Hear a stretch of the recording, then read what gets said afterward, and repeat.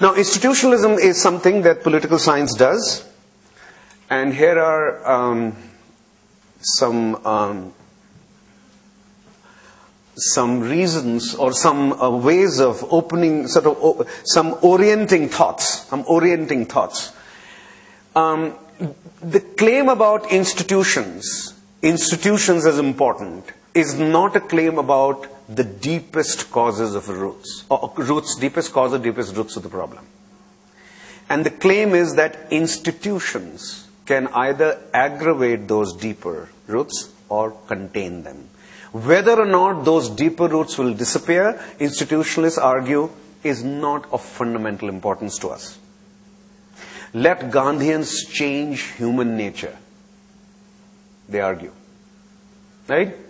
The idea that human beings can be made to love each other even if they hated each other in the past, let Gandhians do that, those who think like that. We are about creating institutions which would try to check hatreds, if not eliminate them, and propagate greater cordiality, if not make everyone cordial to each other. This is not an argument about human nature leading to conflict or violence. This is an argument about how institutions mediate motivations, deeper motivations, right, and outcomes. Right? This is the best way to think about what institutionalism is. If in the process human beings also change their views about others, well and good. If not, we can still check the unhealthy impulses or violent impulses and produce better outcomes. Okay? Now, institutional designs, and this will be much of the rest of the conversation in the second half, institutional designs should be in accordance with cleavage structures. This is a very important point, and now that gets us into John Stuart Mill and others. And the latest, John Stuart Mill is the father of this argument. And the most recent great children of the father are Leiphart and Horowitz, though they are not exactly the same children. They fight with each other, right? And they take the argument forward. Now, John Stuart Mill did not call himself an institutionalist. We are giving him this label. Okay. So, the central idea here is that there are clearly identifiable connections between ethnic conflict or peace. Since I said earlier that conflict does not have to be violent, and, so you can say ethnic violence and peace on one hand and political institutions on the other. It matters whether multi-ethnic societies have consociational or majoritarian democracy, something we'll have a lot of, maybe 20 to 25 minutes on in this half. Federal or unitary governments, I'll give an example of that also, a very good example. Single or multiple member constituencies, proportional representation versus first past the post. Very important idea. So each of these institutional alternatives can be shown to be linked to ethnic peace or violence. That is a better term, not conflict or peace, peace or violence. Right? Ethnic pluralism requires political institutions, forms and rules of power sharing, types of constituencies, varieties of voting systems, party systems different from those that are appropriate for ethnically homogeneous or at any rate ethnically undivided societies. An uncritical transference of institutional forms, regardless of whether society is marked by ethnic divisions, can be a serious cause of ethnic conflict. Contrariwise, an institutional choice suited to the ethnic map of a society resolves, so at any rate mitigates conflict. This is the fundamental claim. This is what institutions do. Right? This is not about deeper motives. We don't need psychology, we are saying. We don't need psychology. We don't need great cultural understanding, we are saying. And you will see there are limits to this argument as well, right? That we can deal with ethnic problems through institutions. Okay.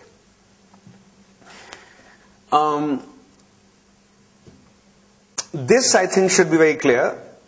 So let's just rush through this point. Why are institutions so important?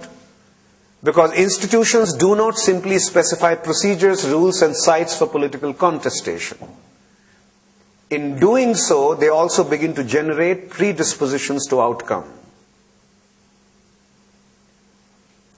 Example, if there are only 2 ethnic communities in a country, if the minority community is more or less evenly distributed across constituencies, if voting takes place entirely on grounds of ethnicity, and if a first-past-the-post system exists, then it can be easily demonstrated that even a minority as large as 40 to 45% of the population, constituting a plurality, can be entirely excluded from political representation. Right? 50% plus 1. If voting is entirely ethnic, and there are 2 parties, and there are 2 communities, one is a, let's say, Hindu party, one is a Muslim party. Muslims are not 45%. Even before 1947, they were 25%. But let's say, it's just to illustrate the point. Then, and they're evenly distributed, 40 to 45% everywhere, and Hindus 50 to 55% everywhere, right? Then you can get a result through FPTP, which completely excludes a community that is 40 to 45% of the population. Right? Such a majoritarian system is very likely to produce a permanent and sullen minority community. Much passionate conflict, even violence, can be expected. On the other hand, PR, proportional representation, we use the term PR, can give such a minority major stakes in the system, for it will give them representation in the polity more or less in accordance with their electoral weight. These are 2 very different ways of organizing elections and representation in assemblies. Right? So this is the clearest example that we can give as political scientists of why institutions would matter. Okay. The father of this whole thought, though he didn't himself, line of thinking, though he didn't call himself an institutionalist, was the towering figure of liberal thinking in the second half of the 19th century, John Stuart Mill. Incidentally self-taught, never went to university. A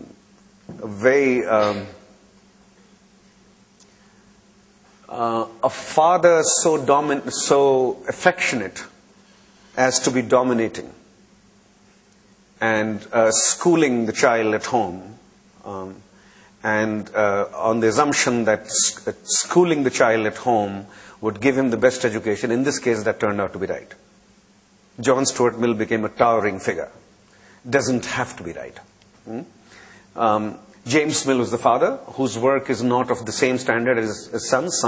Son was a towering figure. James was a powerful figure, but not towering intellect.